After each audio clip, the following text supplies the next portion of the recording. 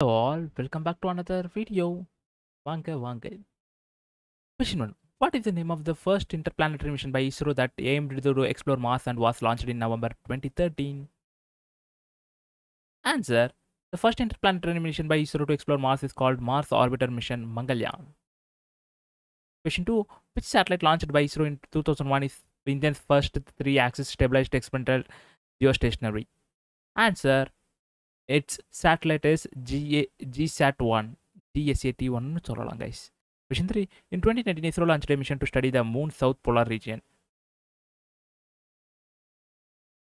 What is the name of this lunar exploration mission? Answer. The lunar exploration mission in 2019 to study the moon's southern part region is Chandrayaan-2. Question 4. What is the name of the satellite launched by ISRO in 2018 that is dedicated to providing services in Kumband and aim to enhance broadband connectivity in rural and remote areas? Answer.